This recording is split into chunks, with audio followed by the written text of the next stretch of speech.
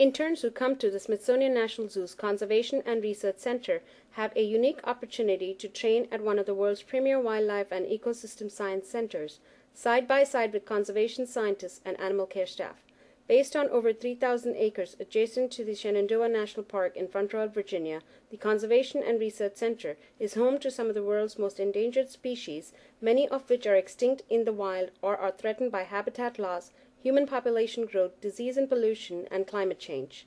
Unlike a traditional zoo, which may have over 300 or 400 species and a priority for conservation education, the Conservation and Research Center is not normally open to the public and has a focus on research and breeding of a small number of species, only 30 to 40 birds, mammals, or amphibians, selected because there is some critical need to understand their basic biology, health, or reproduction, or to tease apart the often complex reasons for the decline in the wild.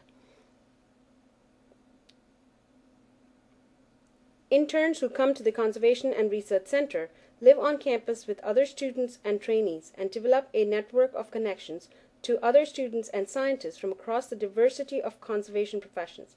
In the Department of Reproductive Sciences, interns get the chance to hone their skills with hands-on training in the lab, using hormones to document the biology of little-known species, preserving gametes and genetic material, and develop husbandry techniques to improve breeding and population management strategies. Hi, my name is Kristen and I'm from Yorktown, Virginia, and I go to George Mason. My name is Megan Brown. I just completed my junior year at Delaware Valley College and I'm majoring in zoo science. My name is Jess Brown. I'm a senior at University of Maryland.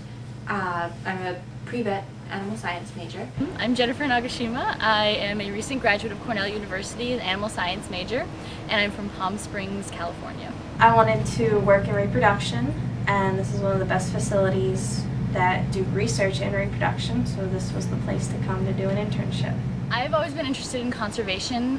When I was a little kid, I watched this Animal Planet show on tigers, and it got me really interested in conserving species. And when I was at Cornell, actually one of the scientists from here came and visited and did a speech on animal conservation, and after that I got interested in the CRC, or Conservation Research Center, and so I applied for an internship. I'm working on a project with an endangered species called the eldsteer from Southeast Asia, and we're doing different post-thaw processing techniques to try and improve the success of artificial insemination by getting more viable sperm in the samples.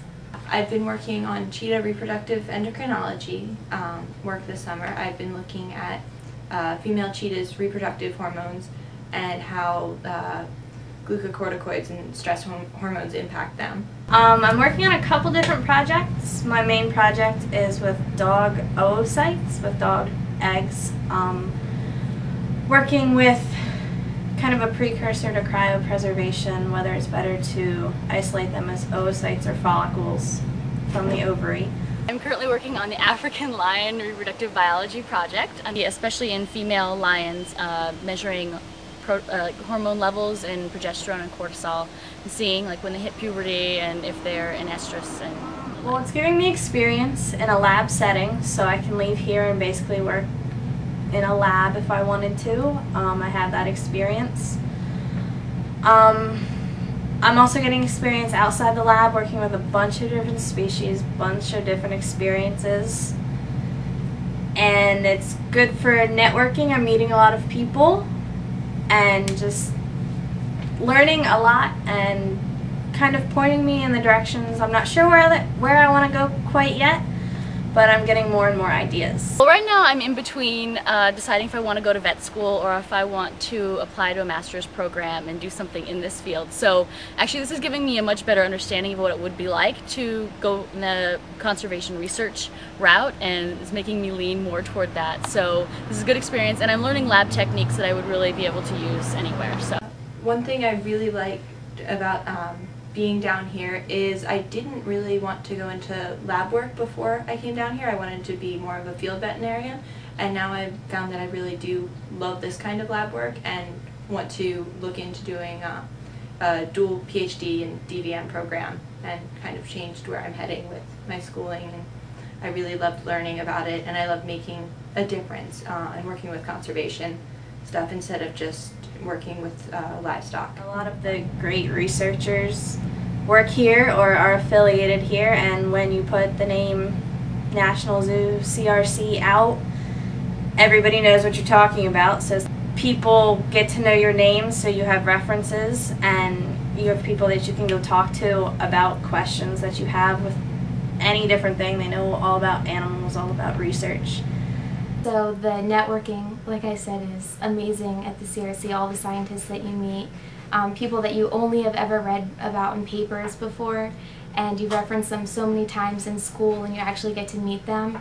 It's amazing.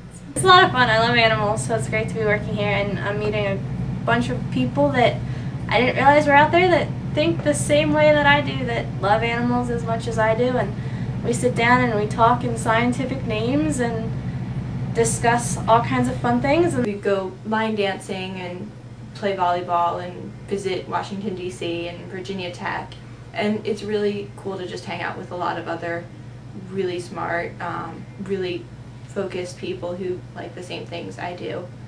We also went to the zoo and did a tour there and got to see some of the stuff behind the scenes and got to cut bamboo for the giant pandas. Well, I've been learning a lot. I feel like this is one of the few places where I've encountered where everyone is very willing to help you learn and teach you pretty much anything that you want to. So I haven't run into that many places like that before, and it's really awesome.